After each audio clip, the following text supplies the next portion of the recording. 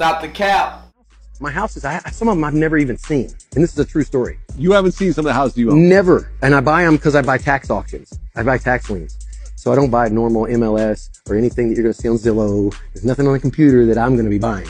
I buy them below the appraised value, way below. And everybody would if they could, but they can't because they don't know my tactic. My tactic is to hire an attorney.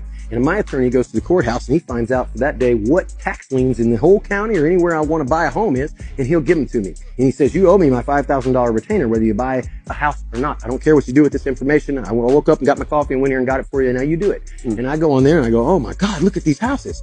I don't need to see them. I don't need to drive by them. Don't need to even care. And I own so many houses that I've never seen because all I need to see is what is the appraised value of that house? And what am I buying it for? Holy shit, I'm buying it for half of the appraised value. I just made money. You do real estate, you understand that. It's when you buy a house that's worth $1 million and you pay $500,000 for it. That's what I do.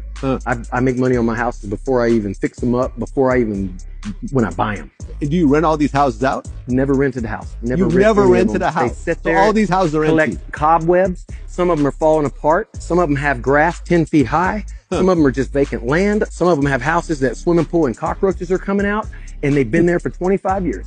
And I won't touch them, and they are worth a shitload of money compared to what I paid for them 25 years ago. That's the thing. House in a neighborhood that is predominantly black. I bought my house 7 years ago for $47.50 per square foot, which is pretty close to half of what it would cost to build a home the same size. So why was it so cheap?